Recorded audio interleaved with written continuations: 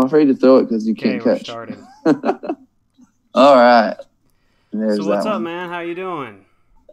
I'm good. What's up, brother? Not much. So I want to say a couple things before we actually get into this. All Want to right. say that the podcast has changed.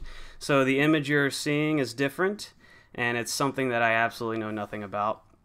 And I have to give a shout out to Ricky Masco for staying up last night and helping me with all this stuff because we wouldn't be able to do it without him. So shout out to Ricky Masco. He's the guy that's doing the live streaming this weekend, which is going to be the big topic that we are talking about tonight with our friend Danny Spink. So how you doing, Danny? Doing all right? I'm good, brother. What's up? Are you excited? How's life? That's okay. Are you excited for this weekend? It's okay.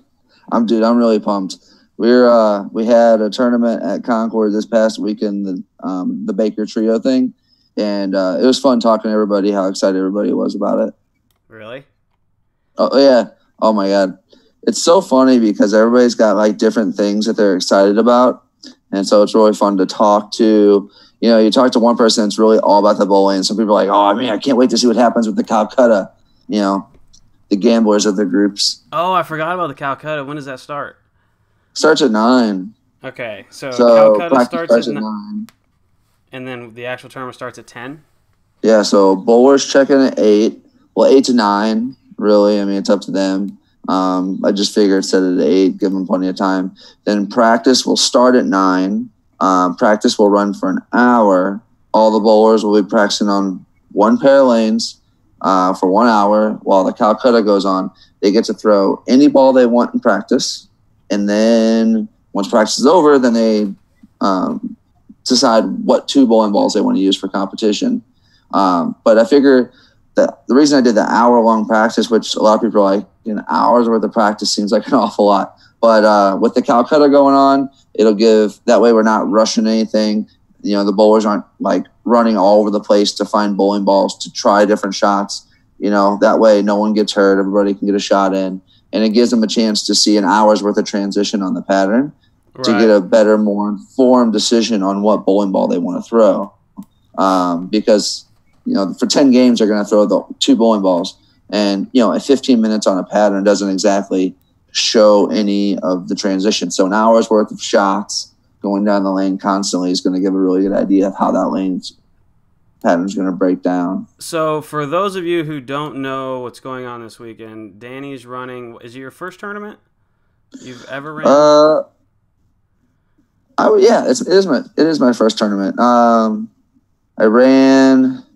It wasn't really a tournament. It was a nonprofit event that was kind of like a tournament. We gave a first place prize and a last place prize, and I made the trophies out of stuff from Goodwill. So that was probably my first tournament. Okay. One was the base of a kid's toilet. That's crazy. That was the last place prize. So this weekend, what is it, June 15th? Friday night, he's running a tournament, a different style of tournament. It's $1,000 entry, and you bowl 10 games, and you pay out the top 2 spots each game. Right, exactly. Why'd you choose that format?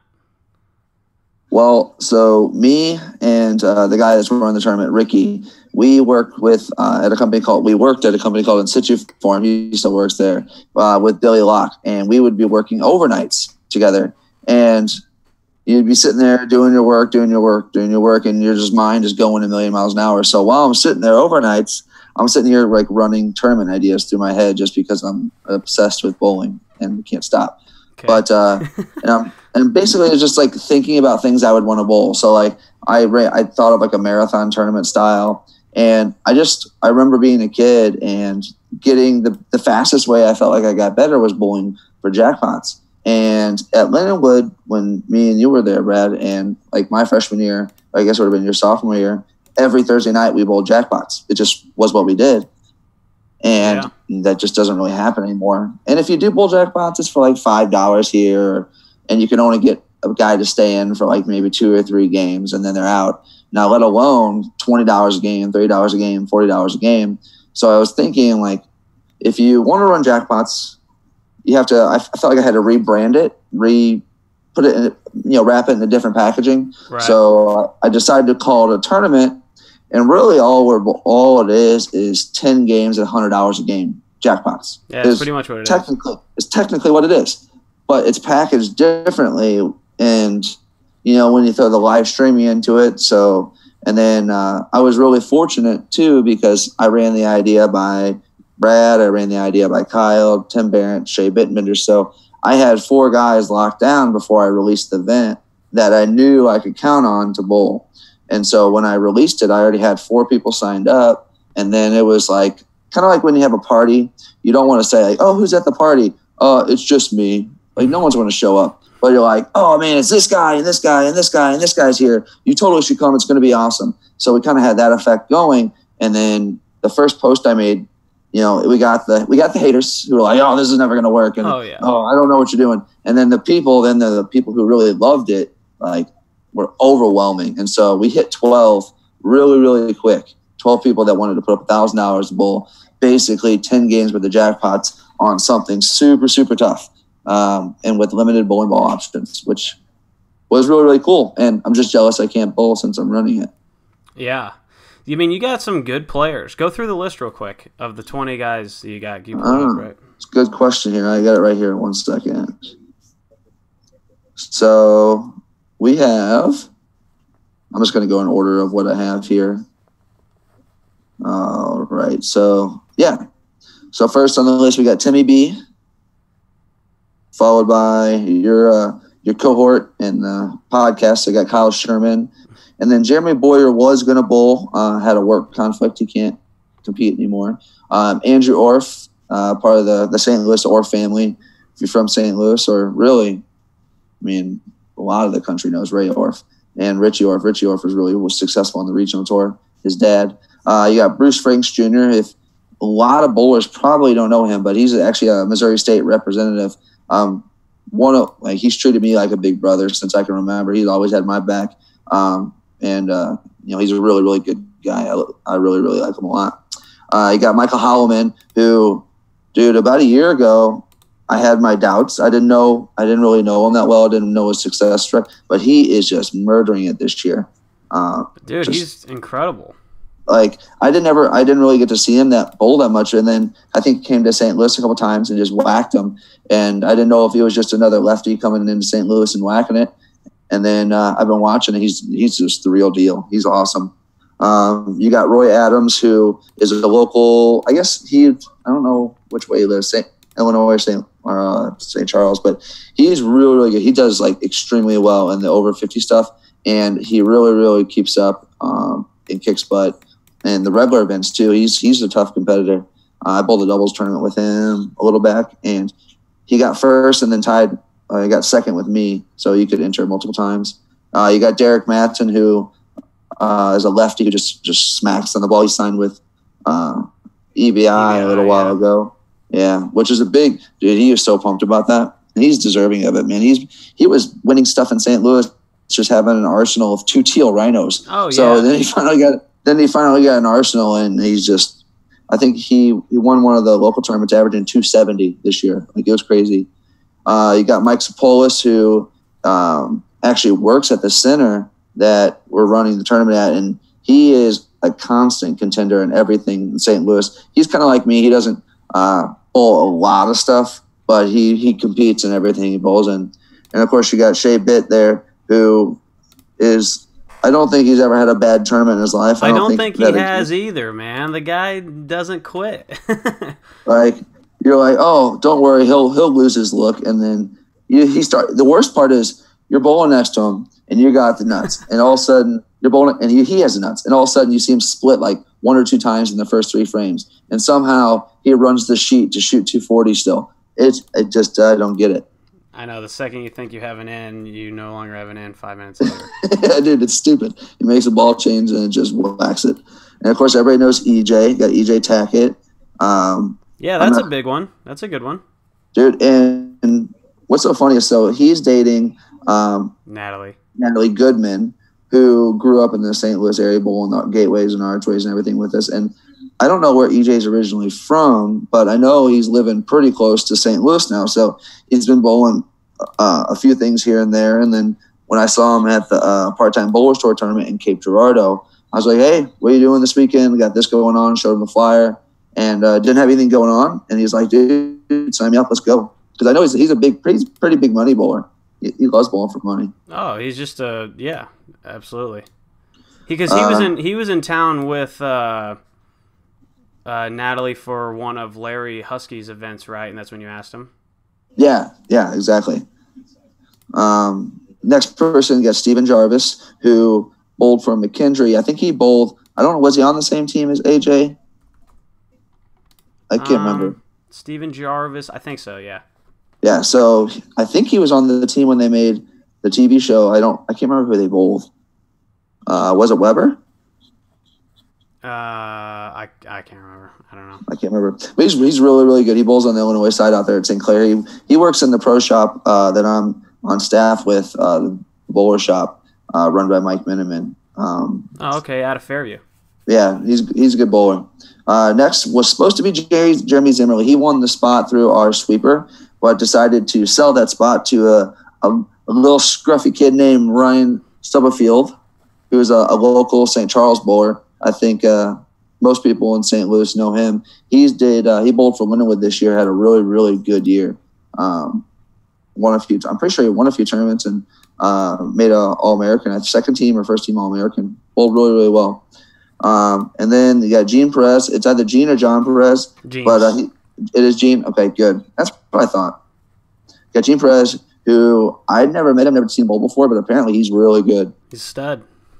He's stud. Yeah, I've seen a few videos online, but I had never bowled against him before. And then you got yours truly, Mr. Baby Miller. Baby Miller. Bud Light lime drinking son of a. All right, side note, have you had the Bud Light orange yet? I have not. Dude, it's so good. I actually haven't had a sip of alcohol in over a month. Oh, well, good for you. It's close to a month. Do you remember that time? Were you there at Swiss Trios? I think it was Dean. Maybe it was Dean and RJ.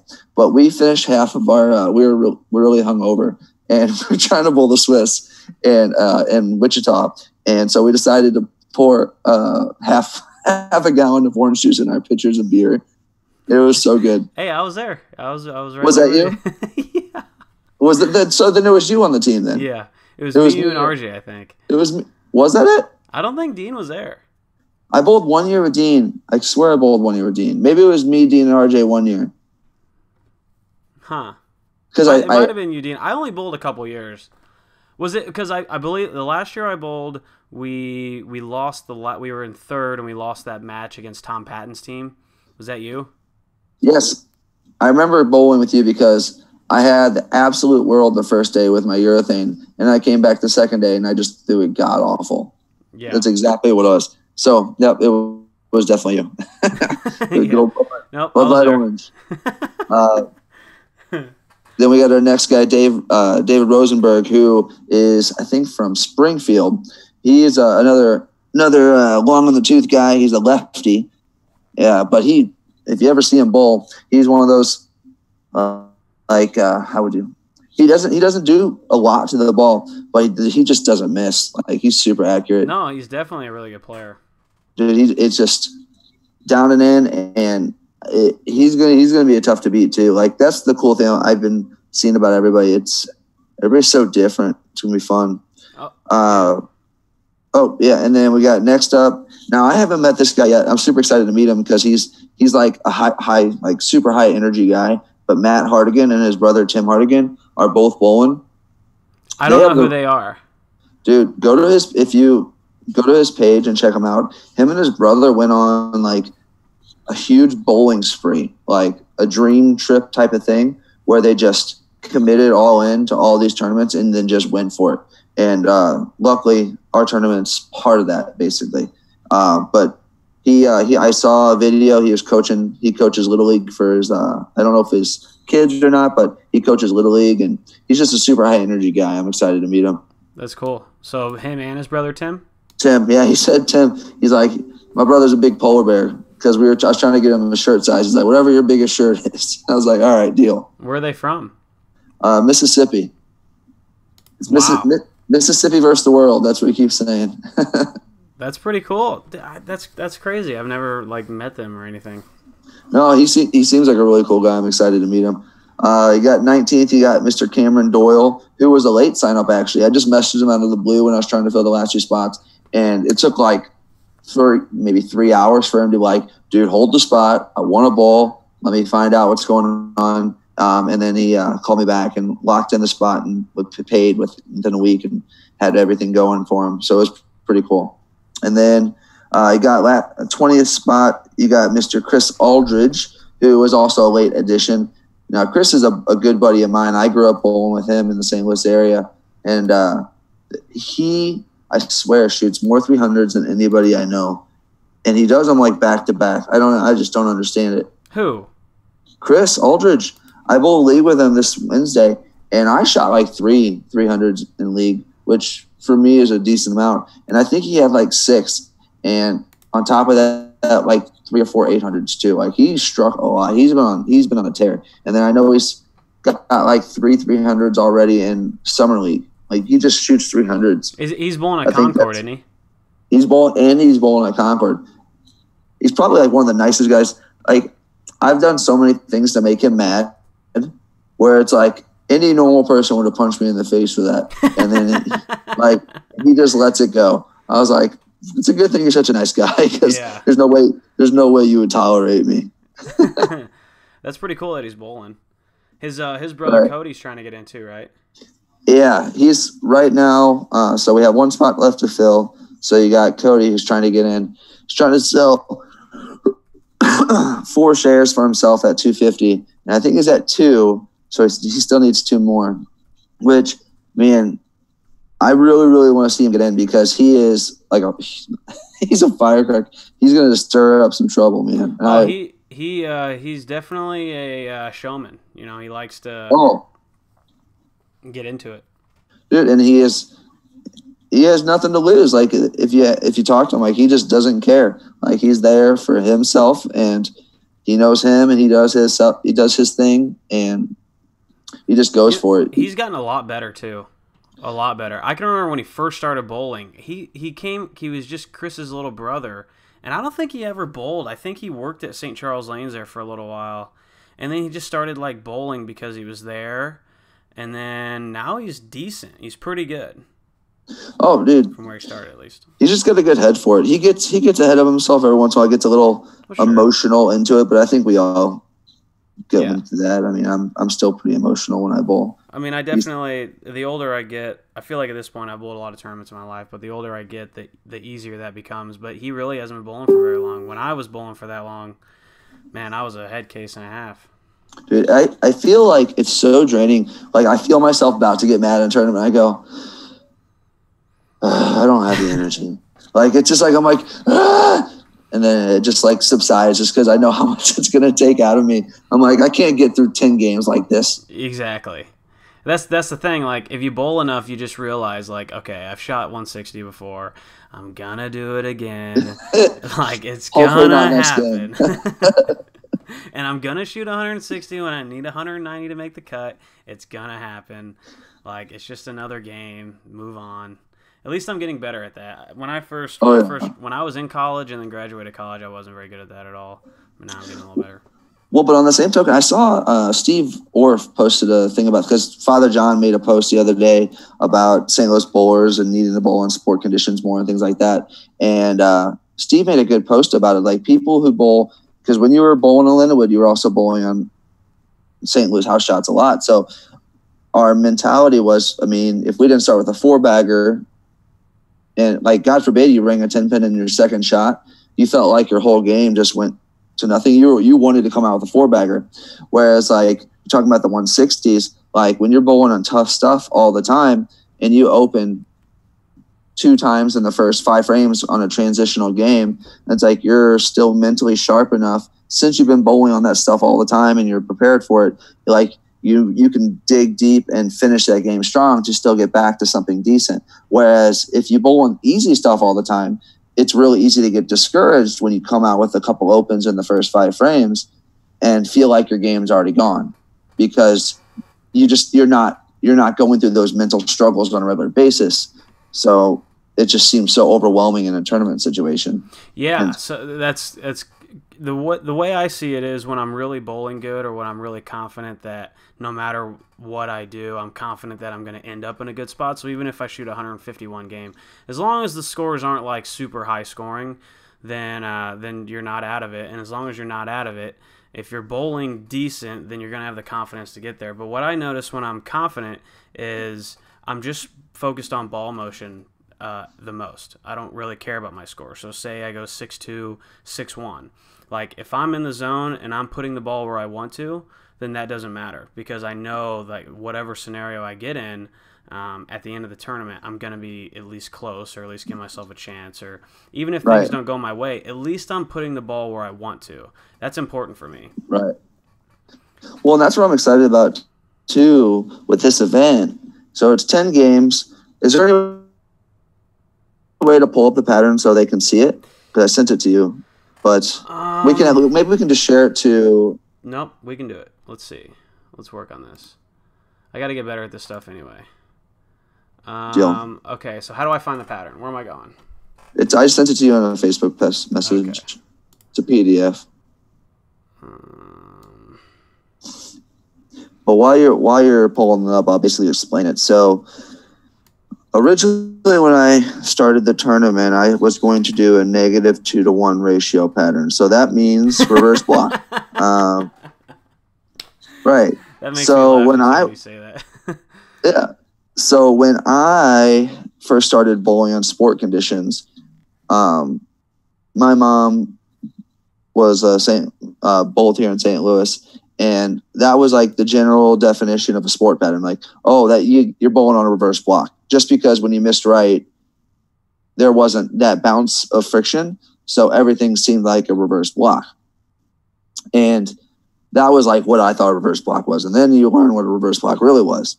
Well, I was going to put out a true reverse block and really just make it over exaggerated.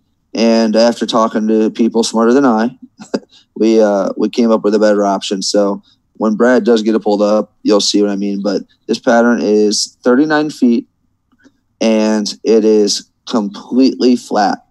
There is no shape to the pattern at all. It is from 2-to-2, completely flat. And I was looking at an old U.S. Open graph. I forget what year it is, but it's a sweeper that they're running at St. Charles. And they had a total of, I think it was 9 2-to-2s on the pattern. And then they were loaded, like maybe I think there's some 3-to-3s, some 4-to-4 loads to give the pattern some shape to make them a little more, I guess you could, I wouldn't say easier, but to give it some shape. This one has 15 2-to-2s across the board. So it's about as hard as you can make it. But like when you miss right, I mean, it is going to absolutely stay there. Have you practiced on it yet? I was going to practice on it, and I made the decision not to. Why? Well, the major reason was when I go bowl on it, so I didn't know if I could put it out the way I wanted to put it out because I'm going to have Dan double strip the lanes when we put this pattern out because I don't want to have any house shot, I guess, memory. And then also just with my life schedule right now, it really wasn't, I guess I could really, if I really wanted to make it happen, I could. It's just a lot going on right now. So, with the fact that John, the person who helped me make this pattern specifically was John Janowitz, and like talk about going out of his way to help me out. I was in, the 11th hour and I needed some help to get bailed out of a tough situation. And I just messaged him, and I like maybe 30 minutes later, it wasn't just like a half-assed message back. Like it was a full thought out paragraph of like questions and answers and trying to figure out exactly what I needed or where he could help me out. And we went back and forth, and he was on vacation. I think he's bowling the USPCs actually while it was going on, and he still got me the graph pretty much overnight. Really? Yeah, dude. What a stud, man. Yeah, no kidding. I'm trying to pull it up right now. It's close. Okay. Yeah, you do your thing. Are you on the YouTube channel? If you're on the YouTube channel, you'd be able to see it right now. No, I'm not on it. Well, get on the YouTube channel. What the heck, man? So it's Dude, I don't watch that garbage. I don't know. I'm showing it though. So if you see the shape of the pattern, it's 39 feet and it is dead flat. This thing doesn't have any shape on it at all. And we're bowling on Concord lanes and it's wood lanes, right? It is wood lanes. The last time they were cut was 2 years ago.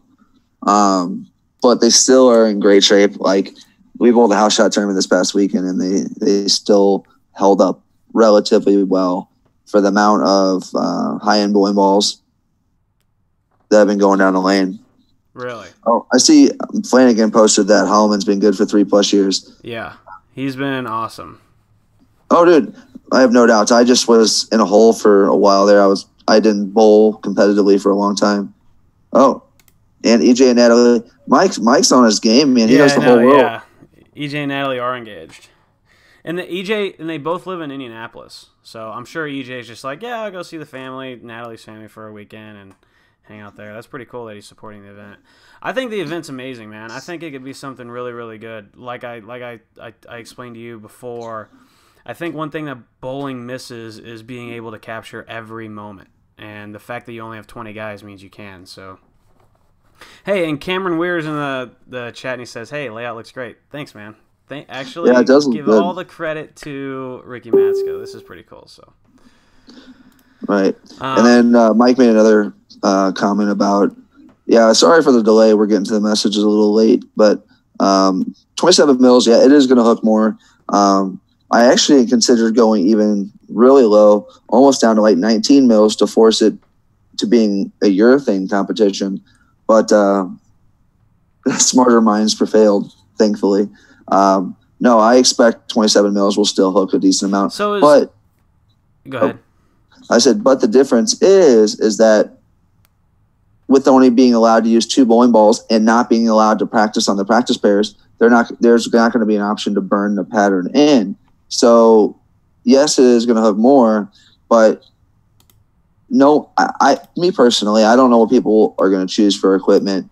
I could be completely wrong here, but I would not want to go with a big asymmetrical ball, especially on something flat. I'm personally, I would want to go for something with definitely low diff, medium, maybe a medium strong cover stock, and then a strong low diff cover stock. I really don't know. It would be fun to see how it's going to play out, but I know I really have no idea how it. I really don't have any idea how any pattern is going to play before I go into it. But this is going to be really interesting because for one, it's a really high buy-in. Like the entry fee is really high. Right. So I think because of that, people are going to take it really seriously. Or at least so what happens in bowling tournaments when you bowl tournaments every single weekend is you see the same guys and become friends with them, and you show up and you kind of mingle and you bull crap with them, and then you bowl practice session, and oftentimes it's like it's not very serious. A lot of guys don't even show up to practice session, and because they bowled on so many patterns and tournaments that they have an idea of how to play pretty much anything. So it's always like this like relaxed atmosphere.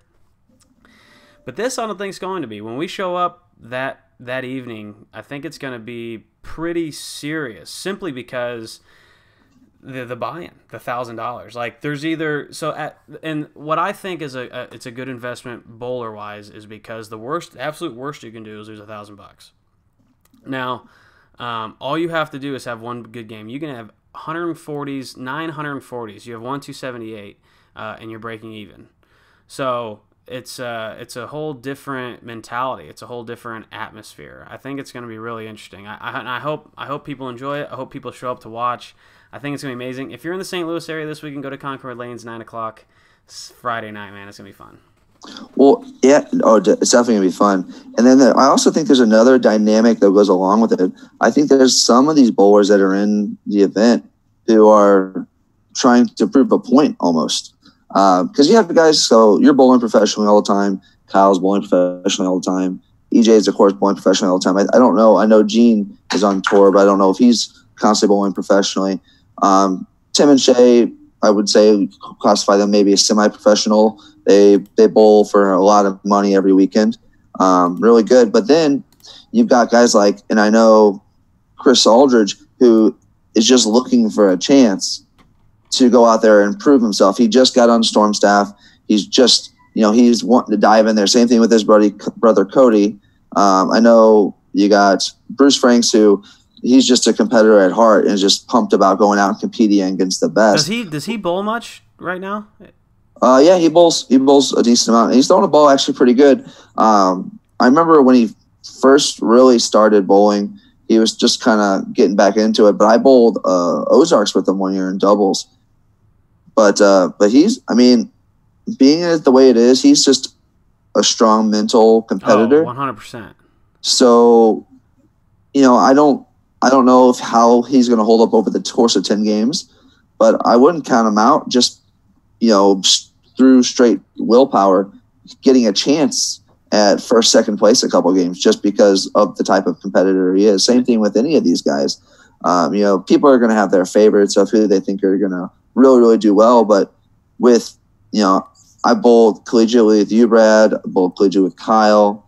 Like, there's just killer instincts in all of you guys that it's going to be fun to watch because you're going to have a divide. You're going to have the crowd, which is really what I want the event to benefit the most. I want to provide an event where it's more it's not that the bowlers aren't important, but the spectators, we're trying to build bowling into something that's more spectator friendly, kind of like the PBA League has, which has done a phenomenal job with making that possible. But with this, I'm going to have a closed doors conversation with the bowlers beforehand about the way the environment's going to be with the crowd and to expect certain things. And, we're there to compete and to not hold back at all. I'm not going to slap somebody on the wrist for dropping the F-bomb. Now, I want them to respect themselves and respect everybody, but like, I think it's totally okay to go out there and show your emotion. When you watch basketball games, some of the, what do people love about ESPN highlights? They love the emotional reactions of basketball players and football players and soccer players and baseball players. Like, those are some of the most watched things. When you watch, when's the last thing that got on to ESPN's top 10? Now it was the not top 10, but was Pete Weber's reaction on the U.S. Open. People loved it. That's the kind of stuff that's worth watching. Tiger Woods fist pumps when he drains a 30-foot, 40-foot putt. Those are, awesome moments to catch. And Ricky Masco, who helped set this up with Brad, is going to be the one, and he's going to be really, really good about catching all of that stuff on video, which is going to be amazing. Yeah, that's one thing I wanted to talk about too. Was it's going to be live on Twitch. Did you get that idea from Ricky? Did he say it should be a good idea, and then you just went along with it? I am totally writing everything Ricky when it comes to tech.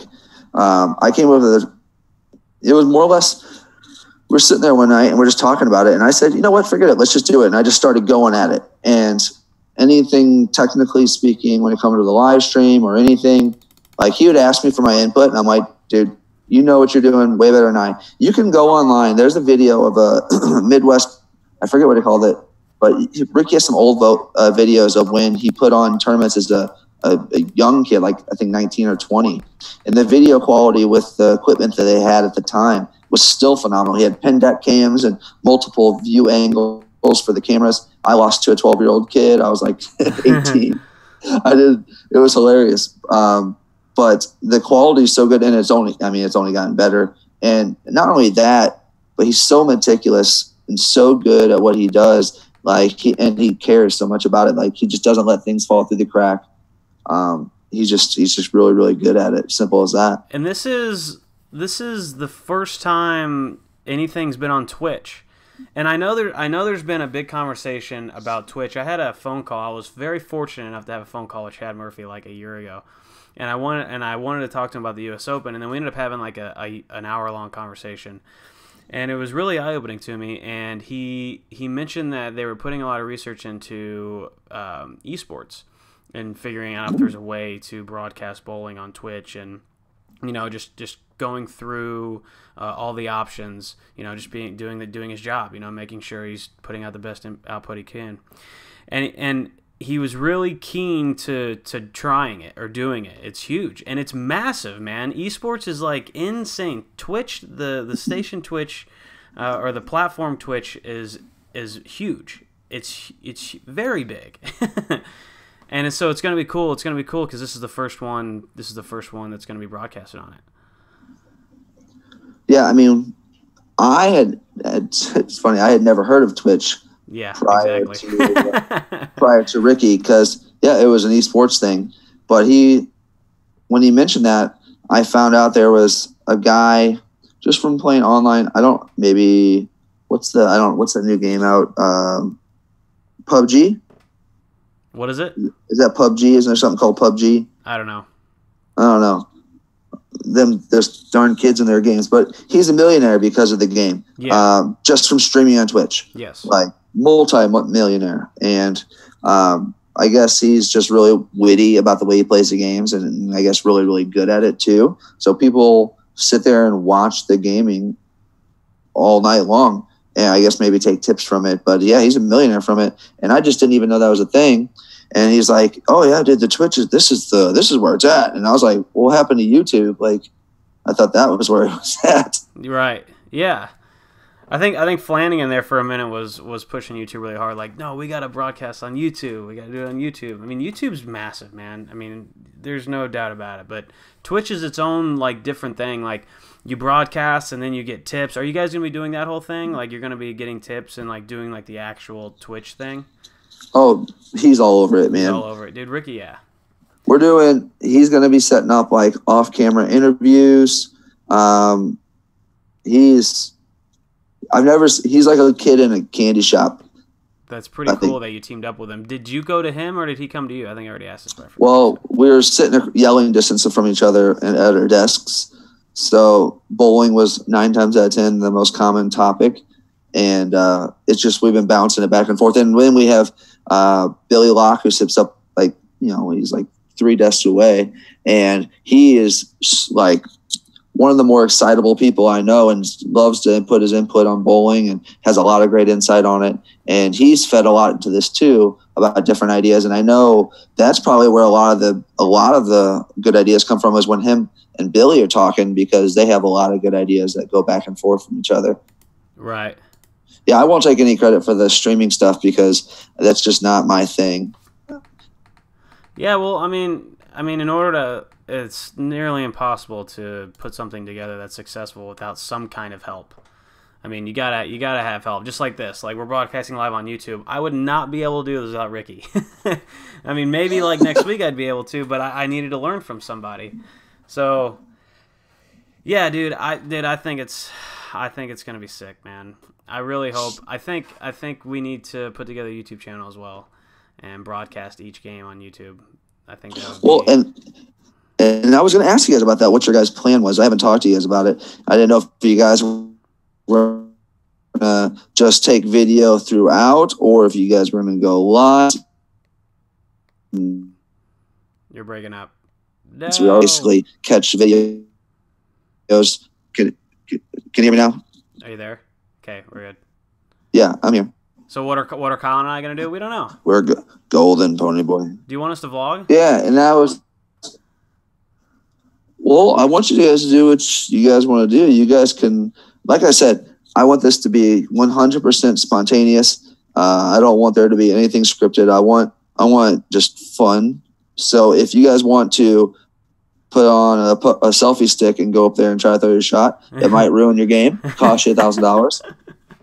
But totally up to you. Or you guys you guys won't get a GoPro thing. I have a GoPro. And wear it on your head. Yeah, I do. I have one. Just go up there and nut one for $1,000 with the GoPro hat on. Wouldn't that be awesome? Dude, that's the thing. So this is the thing is not every game. There might be a guy that shoots 278 and the next closest is like 240, so he really only needs a mark in the 10th. But there are going to be some like really expensive strikes. Like someone's going to lose $500 because someone struck instead of got 9.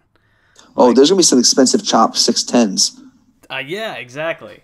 Like people are going to go up there and have to pick a bucket or a washout or like just a 36910 for $1,000. Yeah. Like I said before, it doesn't matter if you shoot 160. The next game is just important. So I was thinking about how I was going to go into it, because the go into a normal 8-game block, you have a certain mentality, but this mentality is different. I was actually thinking like it's going to take a lot of like focus. It's going to take a lot of determination. It's going to take a lot of patience. I think Flanagan said in the chat that like the last 4 games, the veterans are going to win or take over or have the advantage or something like that. Because it can be hard. Like if you go 5 games in a row and you're not even close to a high game, there's going to be some guys that like take themselves out of it or potentially take themselves out of it, or they're lost or they don't exactly know what to do. That's the best part about this pattern is not only you're going to have people strike for $1,000, you're going to have people have to repeat a shot in order to strike for $1,000. And that's a whole different scenario than being able to miss a couple boards. Well, and then also take this into consideration. So, yes, you have all the things that come into being accurate and all that stuff too. But when you're out there getting ready to go bowl, you have the game that matters. Now, this is one criticism I did get because I did change the format in this regard. I added some money to the end, and Eddie Bird made some really, really good comments that I wish he would have been in my ear when I was making the changes. But he said, you were running a jackpot style event. And hypothetically speaking, let's just say game 3, I lose my look and I want to go try the gutter my last 5 shots to see what I can do. Now I'm limited on what I can just throw away because I have to worry about an overall payout too. And I was like, you know what, that's a good point. So it went from this being this jackpot thing. But when we had 20 bowlers, I was like, man, but with 20 bowlers, I think it's important to kind of give an overall payout too. So it's like I was stuck in between there, like what I thought was right, what I thought. And I still think I made the right decision, but it did change very drastically how players are going to have to go about their thought process because they're not going to be able to just, maybe they start off the front or the first 5 frames with 3 opens and they know they don't have the greatest chance for whatever reason. They can't just go off and just try things. Like they still have to try to stay close. Right. If there's a 10 pin out there, they can't go throw away the 10 pin to check ball motion because those pins are going to be worth $1,000 at the end of the night too. Right. Did you think did you think about not making it 1,000 for each and making it like 3, 2, and 1? I guess it would be. Well, originally it was just 1,000 a game. Originally it was just 1,000 for first each game, and then I went to 3,000 on top, 2,000 and 1,000, and then when the money got bigger, I was thinking to myself, I didn't want to keep on stacking on the end because that's not where I wanted the focus to be. I wanted the focus to be on the game-to-game action. So I felt it was important to keep that money there. Right. So paying first and second, I think it was a good idea. And if I could change anything and not lose anybody, if it was a guaranteed I wasn't going to lose anybody from it, I would like to take the 4,000 I have for first because I'm paying $1,000 for first, second, third, and fourth. If I could change anything, I would move that money into the game-to-game action, and I would make first place each game $1,400 or make the first place prize even more. That way, off of one game, you were guaranteed to profit. Right. If I could do anything, that would probably be what it would be. Why do you think people would have a problem with that? Just because I've changed the format so many times, I guess twice already. I don't want to come across as so absent-minded or flaky. I don't know if that would be the right word. No. So yeah. I want to stick to what we have, especially since now this is what everybody's already agreed to. That's the big thing. Being a tournament director is hard because every little tiny thing somebody can complain about, and it's not necessarily because they have ground to complain. It's like there are people on this planet that complain just because they can. And if they're having a bad day or they have a bad game and they see something not go the exact way that it should, say, for example, you have a bunch of brackets and they don't come out until game 3, people are going to complain just because they can that there's a chance that you're back there pressing a button until someone you like is making money. Even though that's probably not the issue or not the situation at all, someone will do that. So I get where you're coming from, because every little thing you do, someone can just take and magnify it and make it a big deal, even though it's really not a big deal. Yeah, I mean, and on top of that, up until, all the money really started rolling in, I think that was another big criticism I got, because everybody wanted me to collect the money, like, immediately. Like, when you guys all signed up, they're like, get that money now, like, make sure they lock it in. I'm like, yeah, but I wouldn't be able to put $1,000 3 months, just put away $3,000 that they just have it sit for 3 months, because that's when it started. I was like, that's a lot of money just to take out of your account. Definitely. So I was like, these guys are going to be bowling tournaments, and they're going to need that cash to get into tournaments, get in their side pots, get in their whatever. I was like, I don't really think it's fair to ask them to do something I wouldn't want to do. Was Jeremy planning on bowling the tournament the whole time, or did he last minute? Boyer? Zimmerly. Well, Jeremy Zimmerly won the spot through the sweeper. And so when he won the spot, was he planning on bowling, or was he planning on selling it? Well, he was halfway in between on both decisions. He won it, and I don't know what his deal is. He's so good, and he can do something that hardly anybody else I know can do. And he just got this. He's got this like I don't care attitude, but underlying that he cares a lot, and I think he would do really, really well potentially in this. And I thought I was excited to see him bowl. A little upset that he's not. Yeah. But I'm also very excited to see Ryan bowl. I think this is going to be a good opportunity. Because I mentioned this to Ricky. I was like, there's some bowlers. Every bowler coming out of this is going to be a smarter, better bowler for sure. But there's going to be some bowlers who go to that next tier because of just the experience of being involved in something like this. I think like a guy like Ryan can have a complete mental positive change from bowling against you guys and seeing how you guys perform and how to handle yourself in different types of situations, because he's bowled college, which is a big step up in the first place. But you know how it is when you went out on tour, like it's another whole gear. Yeah. It's not even like really a gear you can prepare for. It's almost like if you're not crushing everyone in college, you're not ready for the tour. Like you have to be like elite. And there's only like a couple guys, like even AJ Johnson was really, really good, but he's just kind of now starting to get it. He's starting to become elite. It took him a little while, but I mean, early on he made a master show. But Marshall was a guy that kind of had some success early. But it's really hard. Like you're going out there and you're taking a learning experience. That's what you're doing. I mean, whether you believe it or not, even if you have one good tournament, the rest of them probably aren't going to be pretty, just because it's a whole nother world. But Ryan Stubblefield, he impresses me because he's worked on his game. I remember when I was bowling at Lindenwood, and Ryan Stubblefield bowls for Lindenwood, by the way. When I was bowling for Lindenwood, he was a baseball player for his high school team. That's what his main focus was baseball. And then I think he had to have like Tommy John surgery or something like that, and then he started bowling. And then he decided to bowl for Lindenwood. And then the next thing I know, I see like he's making all tournament teams, and I'm like, wow, he's actually improved really quickly. Dude, he worked really, really hard. He's got a really good touch now too. He does.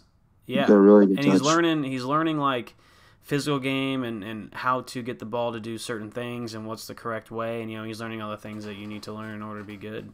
What year is he? Is he a junior or a senior? It's a really good question. I honestly don't know. I don't know, but I'm happy he's bowling. I like the fearlessness behind him. Not a lot of people. A lot of people would say, "Well, I'm not ready," or whatever. But absolutely, he wants to get in there. You got to get your feet wet.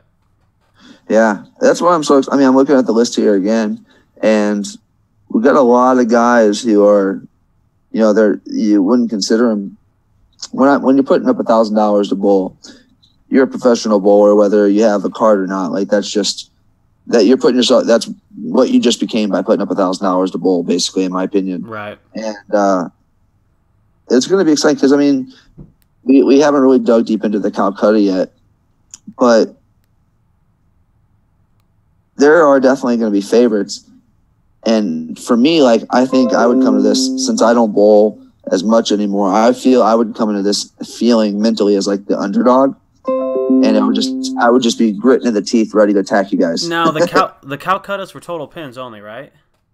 Yeah, total pins. And I'm considering something. So there's going to be that. There's going to be the one Calcutta guaranteed for the total payout. So based off of the final finish, right? And so there's going to be that. And I was thinking of trying to figure out something where you could also bid on people for the per game action as well. So, so you could be like EJ Tack at game 3. Yeah. Well, and the thing is though, someone mentioned possibly just to go, it could go to one of two ways. So you could do it like that game to game, which is going to be a lot of moving parts, a lot of work, a lot of confusion. Or I could do an overall Calcutta and then a game first 5 and then a second back 5. It just depends on how. Is that something you're going to ask everybody before we start? Well, if I do it, I'm just going to do it. I'm just going to say this is the way it's happening. Because what I found is the more I ask for advice, the more Definitely. It just gets diluted and confused. Shay Bittman gave me some good advice on it this weekend on the Calcutta ideas, and that was really helpful. Cool.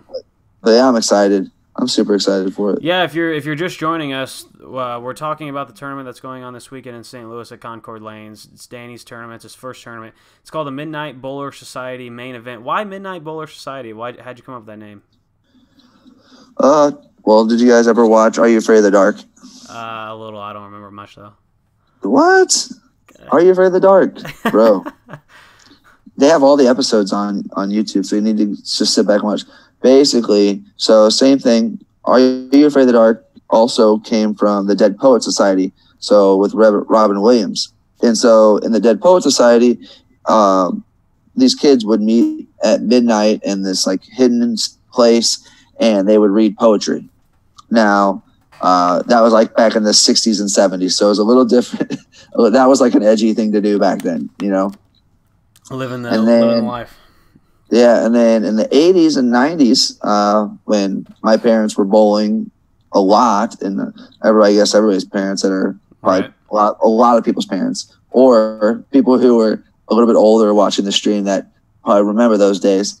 The bowling alleys, they had 24-hour bowling centers where people would bowl jackpots until 5 a.m. in the morning, and I just want that to happen. I thought that was a really fun thing to do, like. It's just something I would want to be a part of, what I would want to do. So I was like, I don't want to compete with people during the day for tournaments. I don't like bowling during the day for tournaments. I like bowling at night. I grew up bowling watching my dad bowl 9 pins that didn't start until 10 o'clock at night and would finish 2 in the morning. Right. Like that was just the environment I grew up in, what I liked. So I was like, well, I wonder if everybody else likes this too.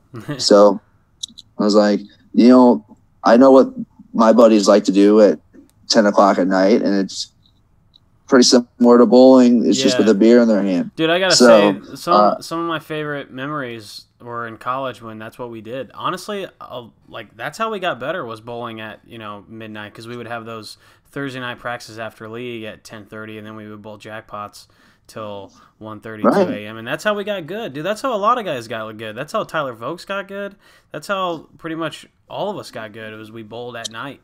And we both competitively doing it. Yeah, and then I was like, there's no one.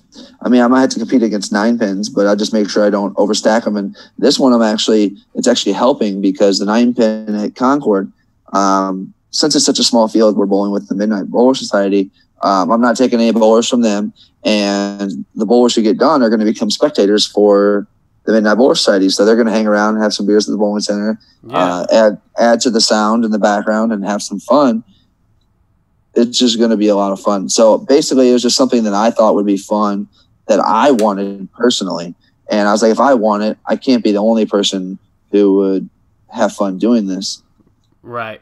Yeah, so Friday night, Concord Lanes, Midnight Bowler Society main event. He's ran a couple pre-qualifies for it. Jimmy Zimmerly won a spot and sold it. But it's a $1,000 entry. And he's paying out the first game $1,000, second game $500, and... it's basically like a one big old action match. Dude, I didn't expect to get to 20 people. I just didn't. I thought 12 was going to be like brutally hard to get to. Well, it's new. I think people are interested in it. That shows people are interested. That's a good sign. Well, and that's a scary thing too, because like, what if this is it? You know, what if the hype goes and people are like, oh, I've been there, done that. They don't want to do it next time. So like, I'm like, how often can I run something like this? And I'm thinking max, maybe in 2 different markets, 2 a year. And in the same market, 1 a year, because I think you're going to get a couple of the same people. Like, you know, there's not a lot of, unfortunately, the amount of people that are going to want to put $1,000 a bowl is very minimal, even though, like, I don't know how Billy Eisel does it, but with the Proprietors Cup, you have the $600 entry, and I know they're going in there and loading up with the brackets. So, I know they're putting up a lot more than $1,000, and I'm like, man. And I think he's worked really, really hard to get it there, of course. And for sure. Like, just the amount of work he's put into it, and the fact I haven't bowled the events, but I've heard how well they're ran. Just everything just seems to run so smoothly, and the fact he guarantees the 20 grand. On top yeah, dude! Like he works incredibly hard at it. It's cool to see. Dude, it's a daily hustle for him. He doesn't slow down at all. Oh no! There have been days where I'm like just forgetting about it, and then you just constant updates. It's hard to stay that diligent. Well, you're also new too, so you don't exactly know what the vision is, what it can turn into. What all goes into it, how well it's going to go. You don't know anything. Right. But he's ran it. He's built it. It's building. It's in the process. So he's motivated. He knows he has his foundation. Once you get your foundation, say this time you get 20 entries and it goes really smoothly and there's a lot of really positive feedback, and the next time you get 25 guys, well, if you see that growing, then you're going to be more motivated to do whatever you can to continue to grow it. So, right. I mean, I don't know why I do that. Every time I'm segueing from something you say, I say, I mean, even though I'm not really saying anything. I mean, I don't know what I'm saying, but it's the salesman in you. It's like my transition word. I can't help it. All right. I challenge you to not say I mean anymore. I bet you dude, say it. I've already almost said it twice. I know you have. It's fighting out. It's way out of my mouth. Oh man. So, I used another transition word. But anyways, I can't. But anyways, I mean, just say your sentence. Yeah. No, what I was gonna say was the cool thing about it is, so we're starting at 10. I have an off-duty police officer that's going to be there as well, just to make sure that everything runs smoothly. There's going to be a lot of money there. There's going to be people drinking, people getting their emotions going. So there's going to be an off-duty police officer there. And then I'm going to have a few people there that are just there as watchful eyes to make sure everything's going okay. And, of course, you got Dan Beeman, who's the proprietor, who is really, really good about keeping things under control. But I don't know. I'm curious to see what the crowd's going to be. I've thrown out the number that just from people coming to watch, not including the 9-pin, the last 9-pin had 78 people. I think that we might retain maybe 25% of that. That'd be great, I think. That stick around to watch. That stick around to watch. But I've gone on to say, and it might be more, like, maybe not possible, but I think that 100 people are going to show up. Oh, that brings up another good point. At the door, so I don't have it here, but we're charging $5 for people when they come in the door. That $5 is going to be going towards not our scholarship foundation, but a scholarship foundation that was started by Jen Helferstay.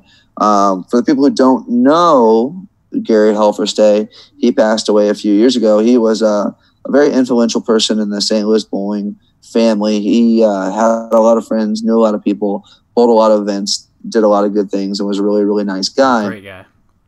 Yeah, super nice guy. It's so funny. You bowl against him, and he's a very intimidating person. He doesn't smile. He didn't smile. You thought you hated you, and then you go sit in the bar with him, and then you go sit down talking to him. He's like the nicest guy you could ever talk to. Yep. But when he passed away, Jen started this foundation where she gives away $1,000 of scholarship, two separate $1,000 scholarships to a boy and a girl every year, high school student. And she runs a tournament to collect money for that every year. And I was sitting there, I was like, I think it's worth charging people to come view this, but I don't want to make money off that. I want to make sure it goes to something good. So I think it'd be amazing if we could get 100, 150 people inside that building to watch the event. You're looking at $750 of money going to that scholarship fund. And I think that's a really, really, really big deal. I think that's probably one of the most important things about this is the fact that we're going to be able to benefit something so positive. Yeah, well, it kind of just adds to the tournament as well. Like, right. A lot of the bigger tournaments, just in general, like not necessarily bowling, but in golf, there's always foundations going on, and there's always other things going on, and a lot, essentially. So it just adds value to the tournament. I think it'd be really cool because right now St. Louis doesn't have any big tournaments, right? Flanagan's not running inside bowling. There aren't any regionals. So the part-time bowler tour, man. There's big. They draw like 90 people a tournament, and they're on walls. Up until next year's gonna be on sport, but they're getting 70 to 100 people every tournament. I'm sorry, I forgot about that, Larry. But so when I was growing up, there was a regional every year at my bowling center, and I always dreamed of like bowling it.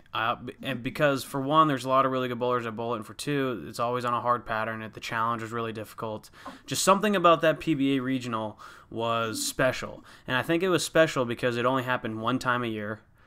And I had to wait all year for the next time and all year for the next time. And so the anticipation built up a little bit. So having something like that in the St. Louis area that only happens maybe once or twice a year can give maybe a youth bowler like Cody Aldridge or Ryan Stubblefield or some Lindenwood players or just Andrew Orr for, I guess he's already bowling, but I don't know, just some youth bowlers, something to look forward to, like one event that they grew up watching, that they want to be a part of.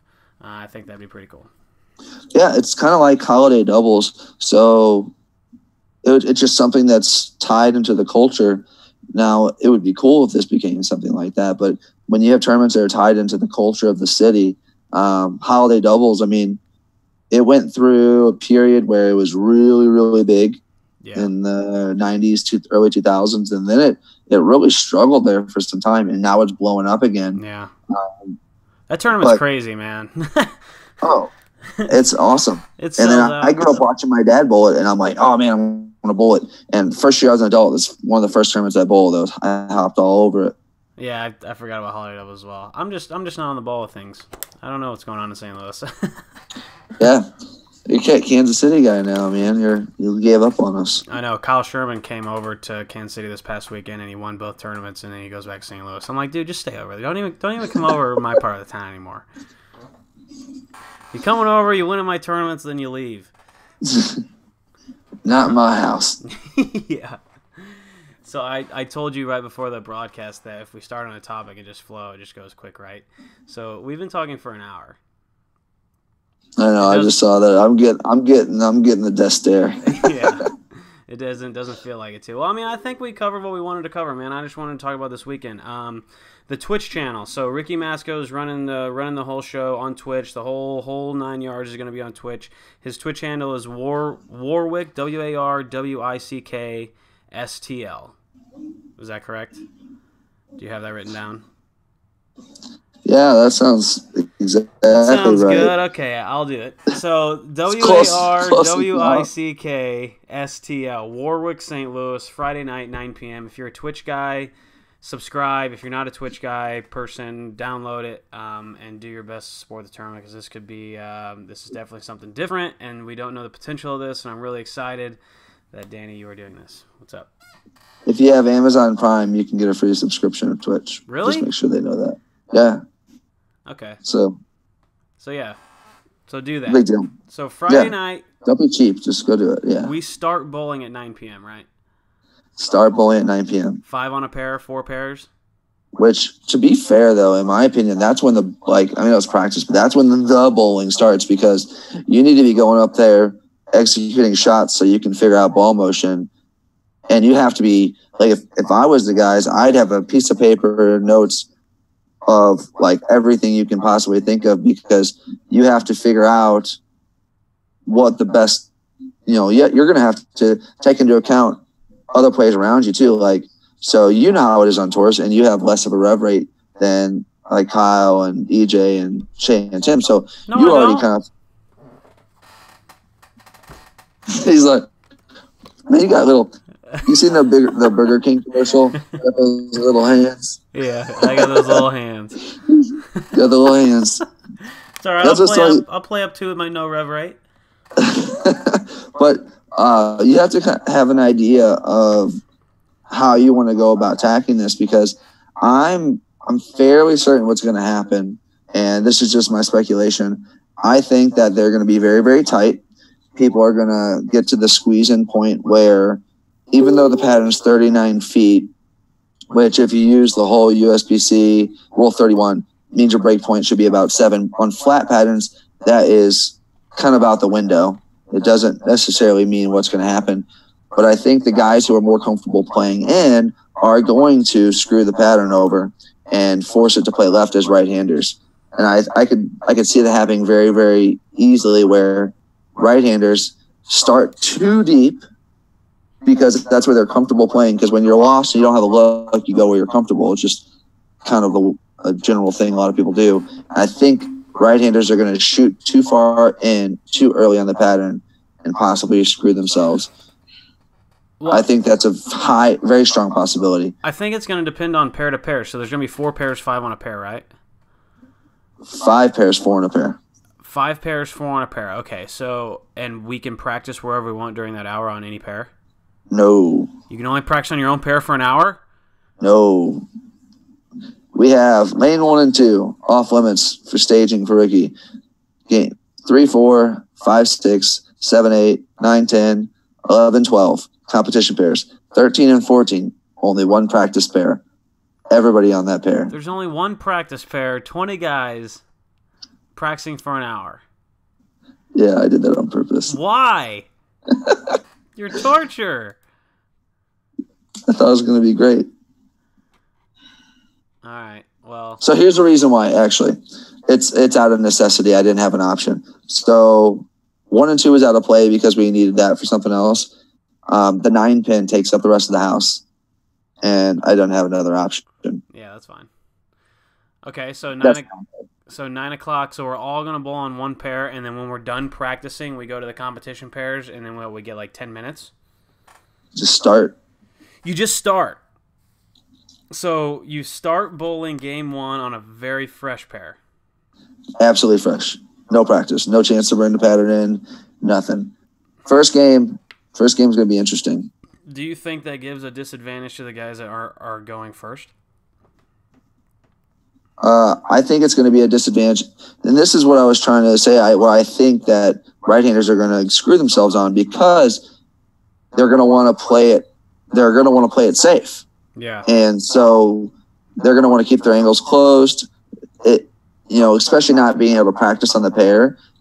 You're going to go up there, and most of the guys are good enough to just let it freewheel. But it's going to be hard to let that first ball go, not really being as lined in as you want to be. Yeah. Well, if you start off the first game and you're playing like 5, and because that's where you got lined up in practice, you saw a couple of guys doing it, so you play 5, and then maybe you shoot 210, which is a pretty good game, but it doesn't win you anything. And then you go to the next pair where EJ Tag is playing 15, and he shoots 230, and you go up there and 210 your first shot. What do? Do you jump into 15, or do you make a ball change, or I think that's going to be the 2 balls. You only got 2 balls. Yeah, that's crazy, man. You're nuts. You're gonna drive. That's why it's an hour's worth of practice, though. What's that? That's why it's an hour's worth of practice, though, too, because you can practice with all your balls, as many as you want. Anything you want, yeah. An hour's worth of practice. So the amount of bowlers, I was only going to do 30 minutes, but with the amount of bowlers and the fact that people are going to want to throw different equipment and things like that, but I also think it's important. You're going to get to watch your competitors, how they're playing the lanes, and get an idea, read off them. So if you're smart, you're watching everybody else throw shots. You're watching their ball motion. You're watching the type of equipment they're throwing, the surfaces they're using, just to get an idea of the whole spectrum of things that are going on. And then you have to play within your own game, of course, so you have to stay within yourself. Don't get too caught up on what everybody else is doing, but you should be informed of what everybody else is doing. Yeah, sure. Absolutely. So 2 balls. Wow, this is going to be nuts, man. This is going to be the sickest tournament I've ever bowled, I think. Well, and it's going to be, and who knows how it's going to play out, because we were talking about just being lined up, but let's just say you're lined up and all it takes is a simple ball change for you to go from 190 to 230, but you can't make the ball change. So what do you do now? And then it's back to the good old, let me give an extra quarter turn on the bottom of the swing here. Yeah. Let me do whatever I can do. So it's going to go back to more truer bowling in that regard. It's going to come back to feel. Yeah. You're not going to be able to just, as simple as that. Go to this magical ball. You got to make something happen. And that's where it gets hard to make good shots. Because when you're trying to get the ball to do something that it, just a little bit different than it normally does, or you're trying to do something that you're not necessarily comfortable with, good luck shooting 230 when they're impossible. Huh. Yeah. Well, I'm not what would be the word? I'm jealous, but I'm not jealous. Of bowling? Yeah, it's like more or less, I want to bowl, but it's going to be nice watching you guys struggle. Why'd you decide to run tournaments? Oh, just because you sat there and talked to your friends while you worked and you wanted to do something that impacted the sport? Well, I also like to, if I'm going to make a career out of bowling, I'm probably not going to do it bowling. Yeah. I mean, hypothetically, anything's possible, I guess you could say, but realistically, even the guys who are making a living on tour aren't really making a living on tour. Right. Like, surviving and really grinding it out. But what happens, and I don't mean to dog on anything that any guy on tour is doing, but hypothetically speaking, what happens if you broke your wrist tomorrow? What would happen? It would be detrimental. And was my big fear is what would happen? I go out there, I have 5 good years on tour. I average maybe $50,000 to $100,000 a year. What happens at 6th year when I start going downhill, and 7th year and 8th year, possibly going downhill? What would happen? I just had all these thoughts going through my head, and I was like, if I'm thinking this much already and I haven't even thrown a ball out there yet, I should probably figure something else out. And I thought running tournaments was a possible, and it was something that I thought would be fun. This is something I wanted to bowl, so it was easy to put it together with a little bit of passion too. So well, you run a league on Sunday nights during the winter too, right? Like a 12 league sports shot league. I do. Yeah, it's going to be. I have to talk to Randy Lightfoot, make sure he's good to go on it. I think he's going to be okay with it, but probably going to be moving to Tuesday nights at St. Charles. Okay. Going to be running 4 8-week sessions over the course of the winter. So we'll go start sometime in August, run 8 weeks, take the 9th week off, start another 8-week session, take the 9th week off, start another 8-week session, 9th week off, and then do the same thing. Cool. And then Storm has agreed. Well, Steve Todd's agreed to help me out with 2 balls per session to raffle off. So it adds, because the way I do it, I raffle off 40 squares at $5 a piece. So we get $400 out of both those bowling balls to go to the prize fund. Cool. And so prize funds aren't the greatest thing you'll ever see, but we're doing, with 8-week sessions, there's not a lot of meat on the bone to really be had. So well, I mean, a lot of the value in that league anyway is the competition and the challenge of the pattern. Yeah, but I mean, maybe 3% of the people we're trying to sell that idea to actually understand that. Yeah, exactly. The rest go, how much is first place? Exactly. What do I get if I shoot 300? Where's my ring? Screw the USBC. What do I get out of this? But, well, it is what it is. You want to wrap it up? Yeah, probably should. I'm gonna get in trouble if I don't. Okay, go back to being daddy. Thanks for daddy time. Thanks for sitting down with me. Hopefully, if you're thanks for asking me. I appreciate it. Yeah, if you're paying attention or watching the video, this Friday, June 15th. What's the day? Monday, 12, 13, 14. June 15th, 9 p.m. on Twitch, or if you're in the St. Louis area, go to Concord Lanes and Dan Beeman's house. Man, it's going to be exciting. I'm glad we got to talk about it and promote it a little bit. So, yeah. Absolutely. Yeah, thanks for helping me with that. I appreciate it. Yeah, no problem, man. I'll talk to you soon, all right? Oh, and we still need the last spot filled. So if someone wants to bowl, Oh, yeah. We got a few buyers already. They're trying to get the backing for it. But if someone wants to bowl, let me know. Okay. All right, man. Boom. See ya. Peace.